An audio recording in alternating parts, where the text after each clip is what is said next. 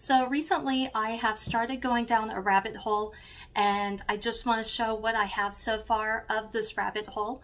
But before we get started, my name is the Honorable Lady Lynn Fairchild, and welcome to my channel. So one of the rabbit holes I've recently been going down is the question of linen.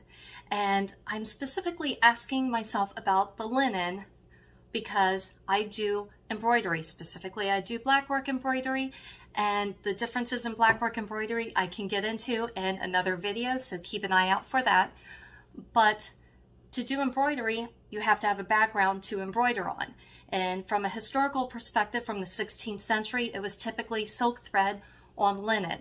However, if you start to dive into linen, you might come across plants such as ramie, flax, hemp.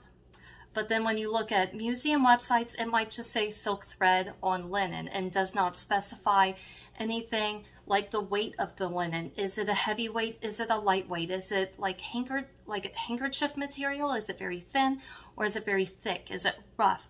And granted, there are only so many things that museums can do because they may not be able to test to figure out what plant made the linen that the embroidery is on.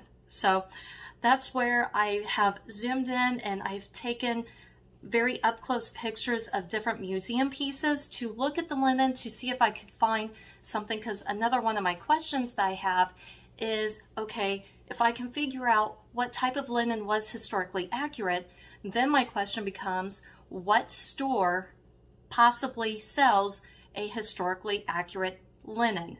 Because with linen, there are different weights, and even just within the same weights, for example, if I'm looking at 3.7 ounces per yard, one store might have a thinner linen than another. One might be more of an even weave. There are lots of things to compare and contrast. So that is why I have created this little display board to kind of show off where I am at in my rabbit hole. And on this board so far, as you can see, let me see if I can. So from here, I have printed a couple of examples from different museums that have embroidered pieces. These are either smocks or these are coifs from the 16th century, specifically from England. And then I have different types of linen that are of different weights, all the way up to over here where this is ramie. It is very thin, it is very fine, it is very lovely, but not something I would want to embroider on, because one of the things you have to think about with embroidering is if you are embroidering on linen, and specifically with me, I do the black work that is counted stitch, you want to be able to see the holes in order to do counted stitching. So with the embroidery I do, depending on the pattern and how big or small I want it, I will count every third hole or every fifth hole, maybe every fourth hole, but typically I do every third or every fifth hole in the linen. And if it is so super fine like this, let me see if I can zoom in here. This is so fine, you can hardly see where the actual holes are.